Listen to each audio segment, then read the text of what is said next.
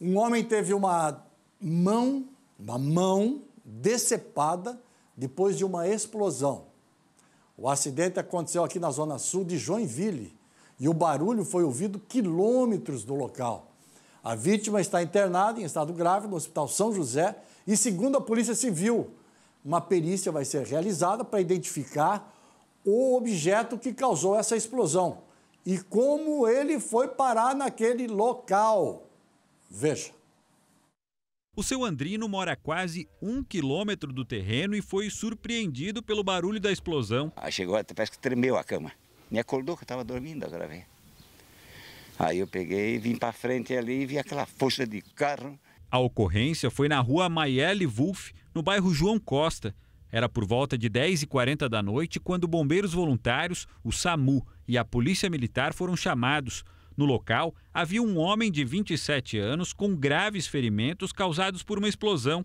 O impacto arrancou a mão direita do rapaz e provocou uma fratura exposta na perna. Ele foi encaminhado em estado grave ao Hospital São José. De acordo com os familiares da vítima, que preferem não gravar entrevista, a explosão aconteceu exatamente aqui nesse terreno. Eles contaram para a nossa equipe que o rapaz havia percebido um objeto brilhante no meio da rua e resolveu trazer até esse terreno para jogar fora. Foi quando a explosão aconteceu. Familiares disseram ainda que o objeto era semelhante a uma barra de metal. O Instituto Geral de Perícias esteve no local, mas ainda analisa a situação para tentar identificar o que provocou a explosão. A Marilene, que mora pertinho do presídio regional de Joinville, conta que já ouviu algumas explosões na região, mas nada como a que ocorreu na última noite. Aí, de repente, eu vi aquele estrondo, né? Eu pensei que era assim, uma trovoada, alguma coisa, né? Aí, era assim, ou é bomba ou uma trovoada, né?